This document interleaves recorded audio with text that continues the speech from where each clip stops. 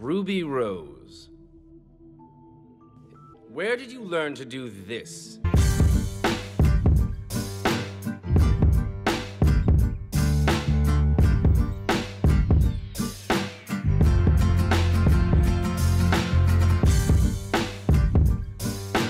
Signal Academy? Well, one teacher in particular. I see. And what is an adorable girl such as yourself doing at a school designed to train warriors? Well, I want to be a huntress. You want to slay monsters? Yeah.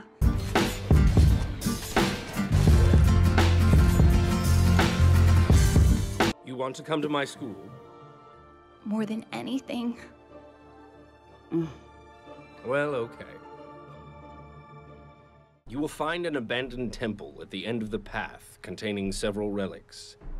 Each pair must choose one and return to the top of the cliff. You will meet opposition along the way. Do not hesitate to destroy everything in your path, or you will die.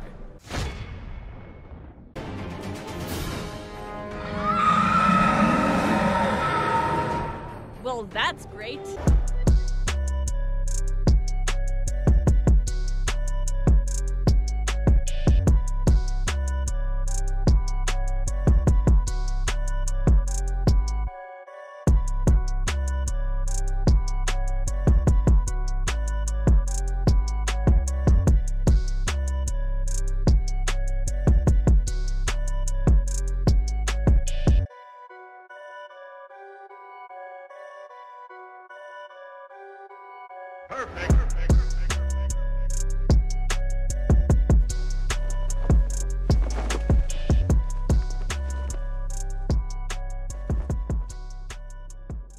Okay, first of all, what does meeting people have to do with fighting? And secondly, I don't need people to help me grow up. I drink milk.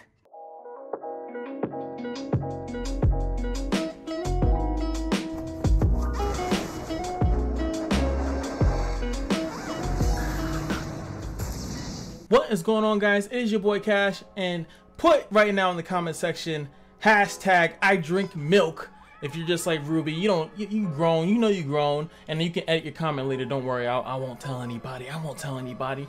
But hopefully you guys enjoy the intro. I actually have been changing the intro and the outro about 5 times. It's actually been hours since I've been able to actually do the guide. I haven't been able to actually do the guide because it's actually taken me hours just to get it approved and make sure that it's not going to get demonetized in any shape or form. So hopefully you guys enjoyed this guide and enjoy the intro, enjoy the outro. As you guys know, it's probably on the left side of the screen that there will be a reveal on who the next character is going to be. And without further ado, skidamarinky dinky doo, let's talk about Ruby Rose. Now, for starters, when she's 4-star, she has the actual hood, the actual proper hood ski daisies, and then boop, she takes off the hood, and then normally, yeah, there's not much of a difference. Actually, you can see the difference is that the cape and then the little flowers start to come out from it. Like she's like teleporting. I gotta still figure out how her semblance works. I know she's just like fast. She's very fast, obviously. And that's actually gonna go into her whole little kit and stuff like that. So true friendship increases wind and light allies critical strike damage by 40%, kind of similar to Yang's when Yang has a attack up and she's gonna give you critical strike damage. Really sucks that that is not critical strike chance. And we'll go into why I think that in a second. Next up is going to be the Crescent Rose. Her first passive skill increases damage dealt by 30% upon landing a critical strike. Activates Resolve upon taking fatal damage. When Resolve is activated, restores the caster's HP by 50%. Grants the caster Veil of Phantasm for 2 turns. If you guys don't know what Veil of Phantasm is, it gives them a free evade. This is really good, obviously, if you can get enough crit. And we're going to go over the rune section. When we go over the rune section, it's going to be very, very, very important for you guys. Please pay attention to that section because it is going to be super important on how you're going to get the most out of this character, because crit is very difficult to build, just a heads up. Next up is going to be her unsurpassed agility, has a high chance to cause the caster's turn to come more quickly at the start of the wave. Increases critical strike damage by 170% of critical strike chance. Again, you should be critting. That's pretty much what it's telling you there. Increases your critical strike damage by a certain amount of your critical strike chance. So even if you don't have like 100% critical strike chance, your critical strike damage is going to be increased. So you still want to get it up there. and you're gonna get some decent damage out of it, so you don't have to worry too much, but it's still gonna be hard. You're gonna see what I'm talking about. I'm gonna explain it later. So first, let's go with here the Crescent Slash.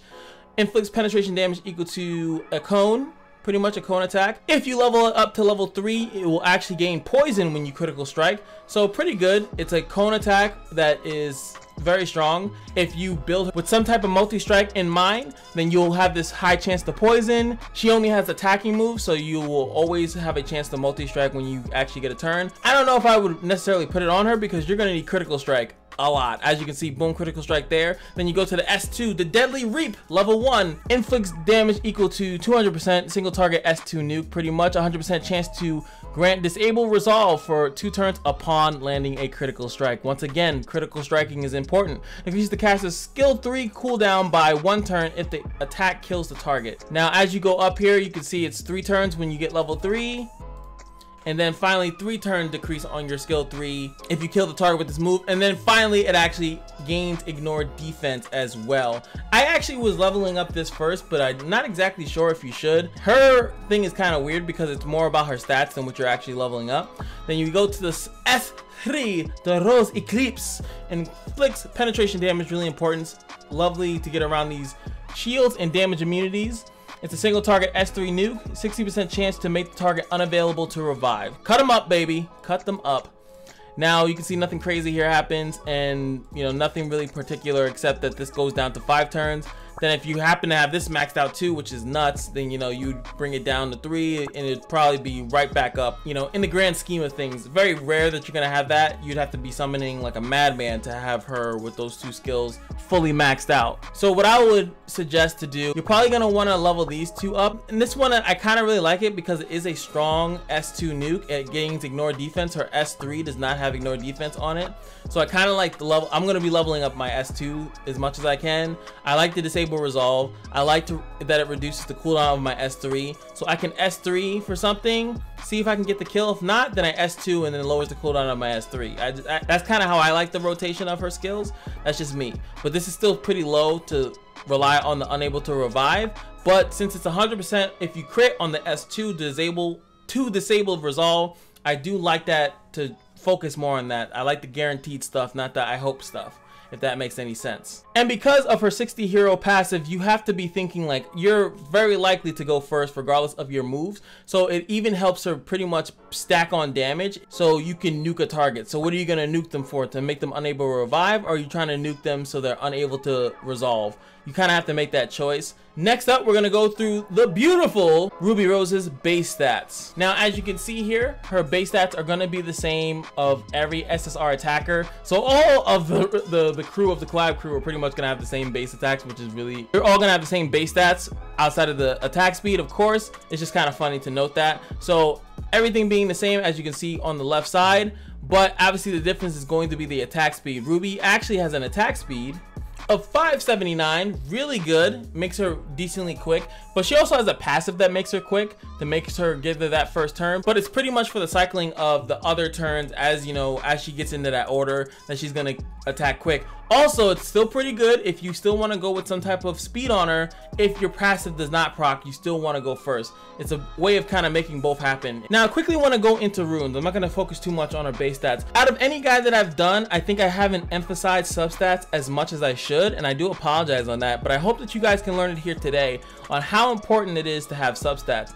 Now, we know for a fact that she's going to do more damage on a critical strike. She's even going to do even more damage on a critical strike. So building crit on this character is a huge deal. The issue that you're going to run into though is that the crit strike chance set is only 5%. So think of how crazy that is if you're going to want to get up to the 90 percentile of crit to make sure that she's going to crit. She's going to go first with her 60 passive. You want her to crit. You can see here it kind of varies. This is a plus 15, so they're about 4. You can probably get it up to 5. 4.47. 4.5 is like the highest one that I got. So let's just say pretty much 4.5, right? If these were all rolled in as high as they could. I don't know what the highest is, but this is about 4. So I can even go 4, 8, 12. So I'm getting 12% crit chance from this one rune. Then I have this one. Whereas you can see, this one is rolling pretty low, and this one is rolled decent, and this one is obviously not crit chance. So with 5 crit chance substats, and including 10 from 2 crit chance sets, I'm still at 36 crit. And that is excluding hero talents. So even with 5 substats of crit chance, I still am not even at half. That means pretty much when we do go to hero talents, obviously, you're probably gonna have to also get this, which is another 15. So you can effectively say that I'm at 51 crit chance at the moment.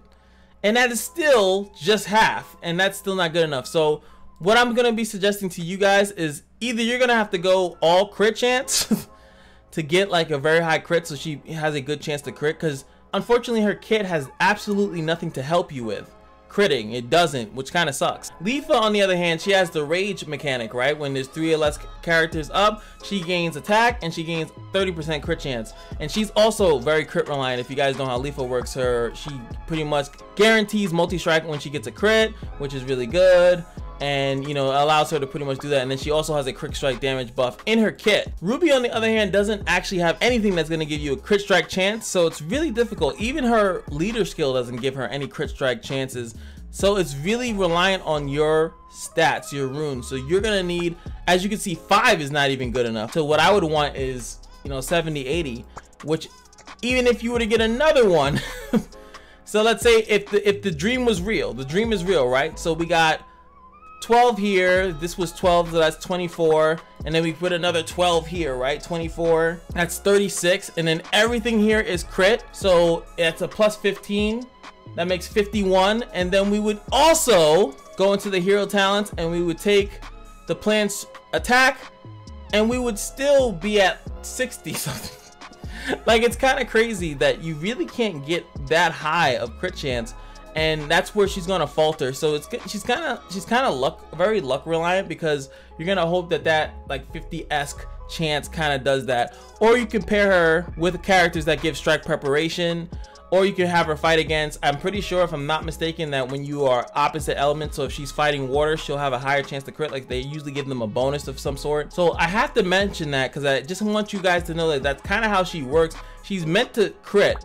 She has nothing that helps her crit, but you need to build crit chance, and that's pretty much your main focus. That's why they give you this additional damage dealt, and they also give you this to make sure that as long as you are critting, you're gonna do good damage, but it's still going to be hard for you to get that crit chance up. So just a FYI. Next up, we're going to have to go with the beautiful hero talents. Obviously, we're going to go with the weapon mastery on the 50. 52 is always that lovely decision. Do you want to use her in arena? Do you want to use her in bosses? 54, I'm going to have to just go default with the fortified armor. Give yourself a little bit more defense. She has absolutely no defensive mechanisms really at all outside of her resolve. This one is almost irrelevant because the way that she works, she's meant to go first and do a lot of damage. So I guess, again, depending on where she is, you want her to take less damage. Last but not least, I did say that you're probably going to need to go with this because you need to get your crit chance as high as possible. This is very greedy, like super greedy to go. You're pretty much gonna need to go this if you want to have her work her kit, especially if you leveled up the S1 to level 3, and if you want your S2 to give you all that free bonus damage that you get from critting. You pretty much need to make sure that you crit, so you're gonna have to go with the plant attack here. Level 60 is done. All right, guys, hopefully I can show you guys some really cool stuff. As far as I want to see if I could show you how much a crit does in comparison to a non-crit. That did 3,400, so pretty, you know, nothing too crazy there. So hopefully I can get a crit with the S1 and we'll see the damage difference. Alright, so we saw with a little bit difference there, so it jumped up way above double. So now what I'm gonna do is I'm going to unlock her 60 pass. So now we're gonna get to see the difference of the increases critical strike damage by 170% of critical strike chance. Let's see how that works out. There we go. Let's also get this while we're at it. Game, really? Did I mention I hate this?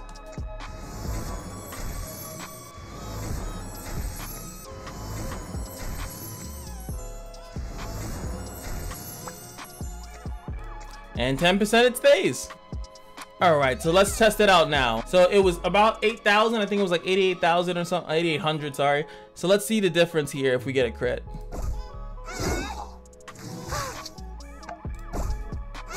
So 12,000 now. from that. So that's obviously a really big jump. That's a really big jump. So from 3,000, it almost got multiplied by pretty much 4 if you know we're doing quick maths. So that's kind of crazy. Like I said, she's gonna do crazy damage, and as you can see, mine's not fully geared. I didn't have all the hero talents maxed out, and that's how much damage baby girl's already putting out. And you can see it's a cone attack on the S1. And then here, if it was the S2, we would know that it would disable the resolve. And then of course the S3, unable to revive if you need it. Let me show you guys really quickly the S2 of Justice. She slams it into the ground and then pops. We'll see it one more time. Let's see it again. Like boom, bang, and then you see the cooldown reduction that gets triggered off of it. So yeah, guys, that is RWBY. Hope you guys enjoyed the guide, and I hope that you guys know and figure out how important crit chance is. And technically, by the way that her passive works, the more crit chance you have, the more damage you should be putting out. So I think that is very important, and it's probably the whole entire guide pretty much. Build crit, get crit, and she will do wonders for you. The way that she gets her turn pretty much for free is phenomenal. It's gonna pretty much skyrocket, you know, you sniping a target out. Do you need to unable to revive, or do you need to unable to resolve? Whatever you want to do, that's all you got to worry about. And that is gonna be the girl RWBY. Hope you guys tune in to see who's coming next at the end. I mean, you should. You already got to this point in the video, I guess, right? But remember, every day at the Kashino is your lucky day, and I will see you guys in the next video. Peace.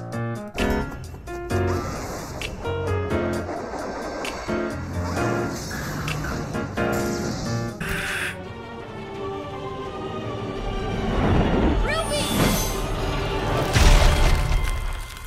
You are so childish. Wise? And dim-witted, and hyperactive, and don't even get me started on your fighting style. And I suppose I can be a bit difficult, but if we're going to do this, we're going to have to do this together.